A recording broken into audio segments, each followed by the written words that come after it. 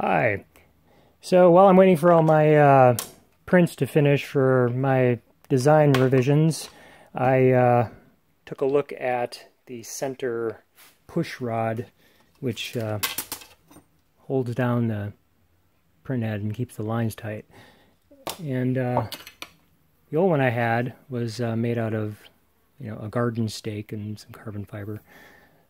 But I decided while I was in town today to see if I had some readily available local carbon fiber tubing sources, and yeah, guess what I found. So this is just about perfect. It's right, it's strong in all the right dimensions. So then I found this, which is an aluminum tube, which happened to fit telescopically perfectly over it. So the result is a new, it's a little, I slipped it out, too long.